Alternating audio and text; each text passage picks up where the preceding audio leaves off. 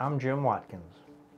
A will is a document that you sign while you're alive that directs where your property goes when you die. It also can be used to make sure that whatever property you have goes to a specific person, and it avoids the problem of dying intestate. That means without a will.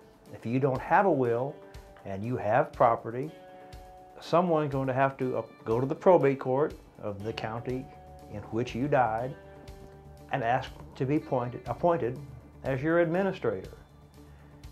What's the difference between an administrator and someone that you appoint as an executor in your will? They both do the same thing. All the administrator generally has to post a bond, has to file an inventory, and generally comply with a myriad of regulations from the probate court.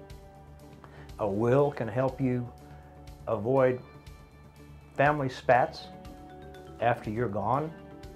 The kids won't argue over who gets what portion of your estate. And a will can nominate somebody, an executor, to carry out your intentions without the necessity of posting a bond or filing an inventory. It makes it a whole lot simpler. If you have any property at all, I suggest to you that you seriously consider a will.